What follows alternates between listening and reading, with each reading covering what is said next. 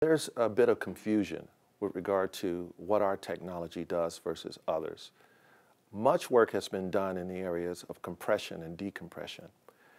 We've taken an entirely different approach.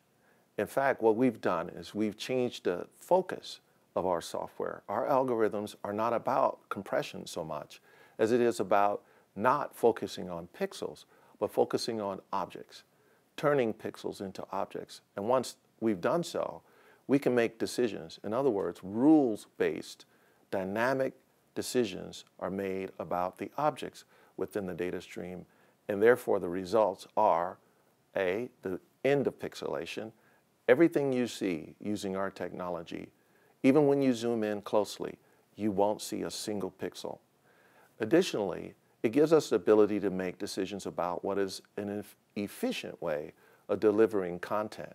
In other words, the content that you are interested in the most gets the highest priority, and therefore it streams to the recipient almost instantly in all cases. And that is a considerable departure away from other approaches, and compression is only a minor player in that equation.